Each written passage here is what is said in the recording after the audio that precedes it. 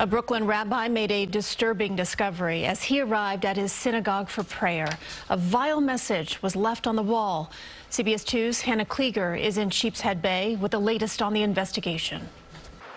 Rabbi Asher Al-Shul was walking into Congregation Beth Shalom of Kings Bay for morning services around 6:30 a.m., as he does every day, when he saw this.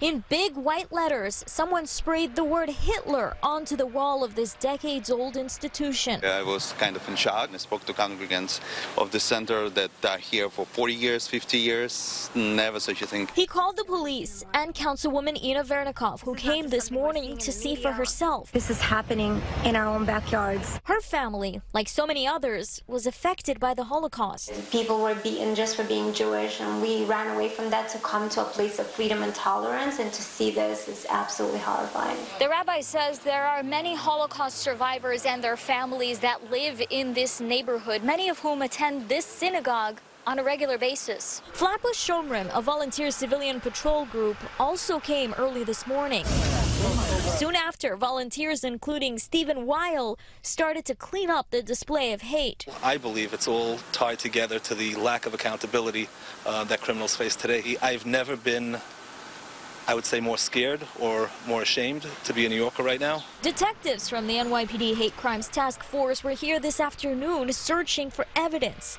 One surveillance camera on the building points towards the entrance away from the spot where the vandalism was found. But the NYPD says it happened around 8:30 last night. The message is now gone, and Rabbi Al-Shul says the best thing the congregation can do is to move past this. The best response possible, move on, live your life, be proud Jew, be proud of who you are. And that's what they're doing. Campers happily poured into the building today, business as usual. In Sheepshead Bay, Hannah Kliger, CBS 2 News.